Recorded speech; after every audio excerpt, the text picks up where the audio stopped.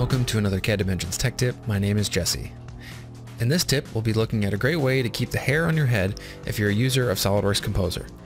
This easily forgotten tip will allow you to retroactively make changes that you may have forgotten to make and store them in views that you've already created. Here's how it works. I've started off this project and I've started working on some disassembly instructions. This is actually me working in real time. Usually when I post my videos, I post them in slow motion so you guys can keep up. Just kidding. I sped up this process to a point where I've gotten a handful of views created, and I'm well on my way into getting this project done. It's at this point that I realized, no, this whole time I've been working, I've had a group of components hidden by mistake. Now I have to go back and fix or redo every view that I've created so far. Or do I? A normal view in Composer stores the properties, locations, and visibility of all the actors involved.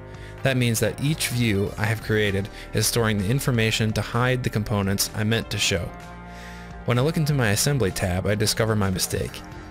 I had created a selection set for all of the components that make up the cable port.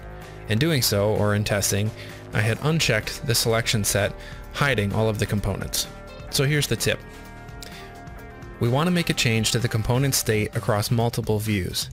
So I'll make the change that I want to happen, in this case showing the components, and we'll move back to the Views tab.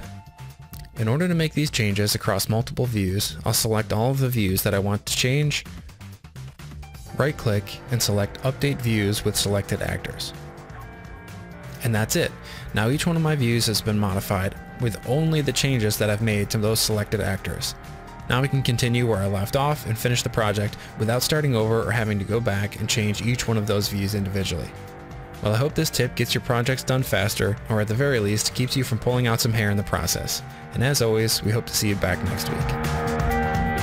Don't forget to check us out on YouTube, Twitter, Facebook, and our blog for more great content by clicking on the links in the description below.